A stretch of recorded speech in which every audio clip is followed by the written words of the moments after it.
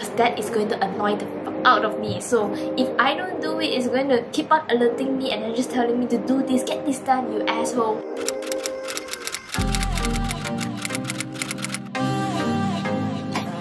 So hey guys, it's 9 AM right now. Time to grind.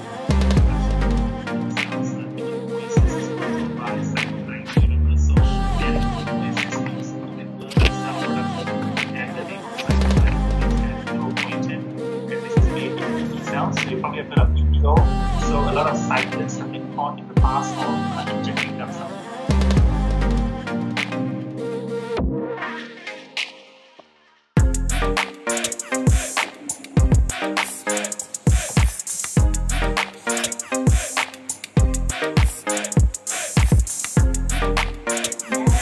Not a good one.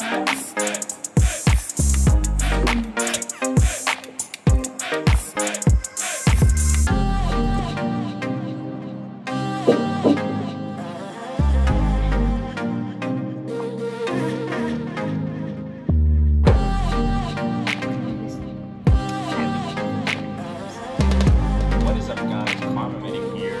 Welcome back. 2,000 years later.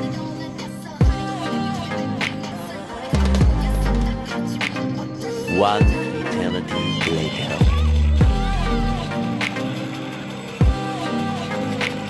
Eventually.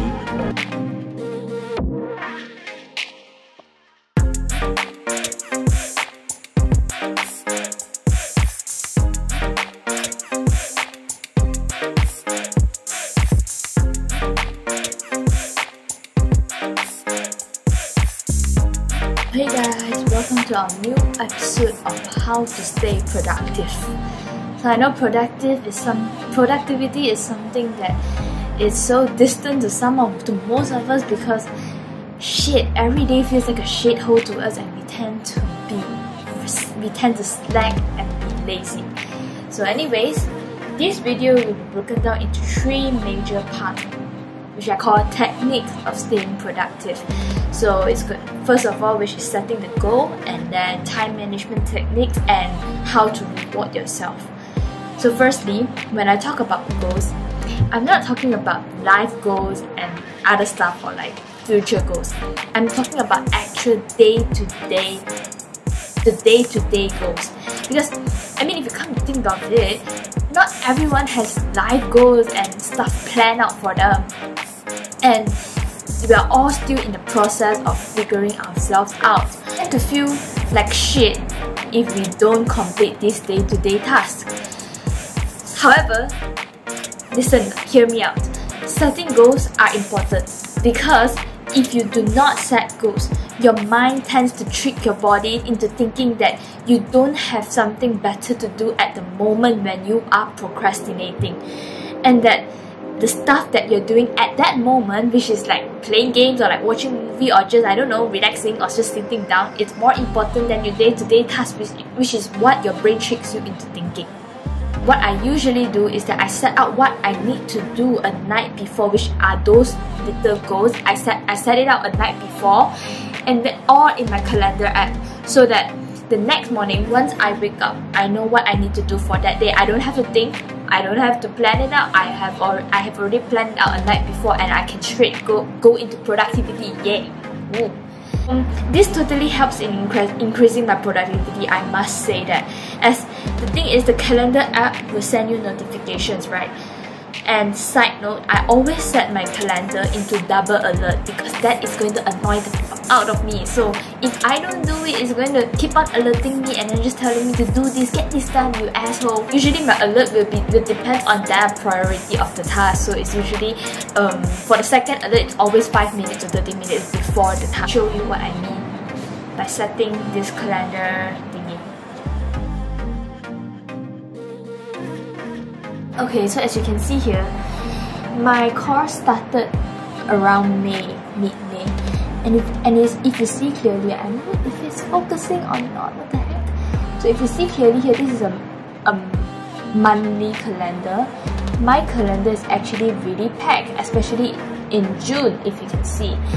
And all of this stuff, it does not include my revision time. But the thing is, if you see clearly here, I will note down what I need to do every day. And even those minor petty stuff, I will remind myself to do it. So if you can see here, it's June. I reminded myself that I have an English video to watch, which to most people it is not important because it's just video, so you can just watch it whenever you like it. But the thing is, I have to set a goal and a time frame for me to do it, because first of all, there's a lot of stuff in uni, and if I don't set it, I'll forget. And second of all, if I don't set it, I will think that it's not important, and my mind will automatically ignore that thing, and it's bad. And then this minor stuff will allow me to refresh my memory. So always use the calendar app. To stay productive, you have to note down everything. Use the calendar app or use a note app or whatever it is that can make. If you see here my time frames in the calendar app, right, you can set time frames for it. So my time frames, like to this day, it's really packed here. So I set up all the time frames clearly, and everything is set up nicely and planned out nicely so that I don't waste my time on unnecessary stuff. Of course, accidents happen, so that's an exception. And also, when you wake up in the morning, other than setting goals, always make yourself a cup of coffee. Right now, look. By the way, I drink cold brew because cold brew has high caffeine and it keeps you awake.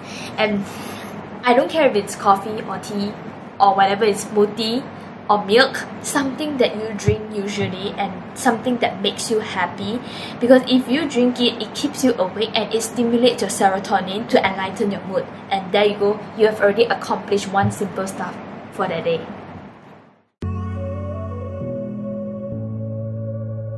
So the next technique would be to set up time blocks or study blocks or whatever you call it. I don't know what's the term for it, but I'll just call it study blocks for now. For me, on a normal day when there's nothing much to do, I usually study and do my revision for around 6 to 8 hours.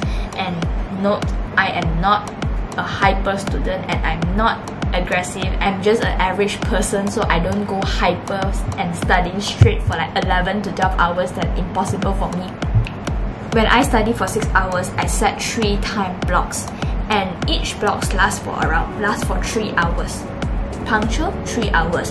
And the time blocks after these 3 hours, the rest time, lasts for around 30 minutes to 1 hour, depending on what it is, what is the context. For instance, today I woke up at 9:30 AM. So that 3 hour time block, and then I'll start resting at around 12:30 PM, and then I have my lunch, which takes around 1 hour maximum, and I'll start work again at around 2 PM, and because of that 3 hour time block, I end at 5 PM. And in the evening, your mind tends to be really distracted and you start losing focus, because I tend to study lesser, around 2 hours when after my 5 PM block, and my 5 PM rest time would be around 30 minutes at most. And then I study and I will definitely end before 7 PM. Secret to this working out is that you have to minimize your activity throughout this entire process, because which includes standing up, walking to the toilet, or walking to take your water or something, coffee in this case, because your brain tends to get really distracted if you move around. Your brain actually, according to research, it gets distracted in a split 10 seconds. So if you move and go and take water, then that's where you get distracted, and bam, when you come back you lose focus.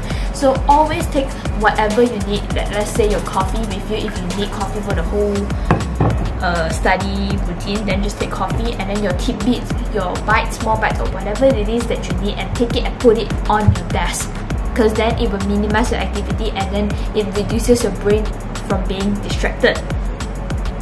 And back to the 7 PM, I set my limits at 7 PM, and if I don't complete all my work at before 7 PM, I will have to continue after that 7 PM period, and I will get really grumpy and angry and fed up at myself for not being able to complete the task. So this is where my body and my mind pushes myself to maximize my productivity so I can get everything done before 7 p.m. and I complete it before 7 p.m. I reward myself. So this is where the rewarding part comes in. I reward myself. I can allow myself to watch movies, to play games, have some nice meals, and just chill out for the day. Rewarding yourself is actually really, really important. It doesn't matter if it's just a minor reward like having ice cream will do, but the thing is, you need to give yourself a pat on the back. You have to let your body know that, well, girl, you did good today and this is your reward. This reward will allow your body to boost up your serotonin again, and then when the next day when you go on and you proceed with this routine, your body knows that, okay, at the end of that time block, that time limit, I will get rewarded, and I can do stuff that I can never do throughout this process. Also, one important thing, this is the most important thing. Never allow yourself to use your phone during this process. I mean the study block process, because if you use your phone, then bang, all of this stuff goes to waste. You can only use your phone during that rest period after that 3-hour study block, which is around that 30-minute to 1 hour period. And during that period, you don't use your phone to watch movie, because if you watch movie, you get hooked onto that movie and to that climax or whatever it is, the plot or story, and then if you get hooked on, you will have a hard time deciding whether to stop watching or just continue with work. So never ever watch movie, just scroll through social media, catch up on news, or just read or watch some 10 minutes videos, something like that. Phone is your biggest enemy, and when you study, just flip your phone down and only answer to urgent calls, and just phone and leave it like far away from you, out of reach. This would be my routine.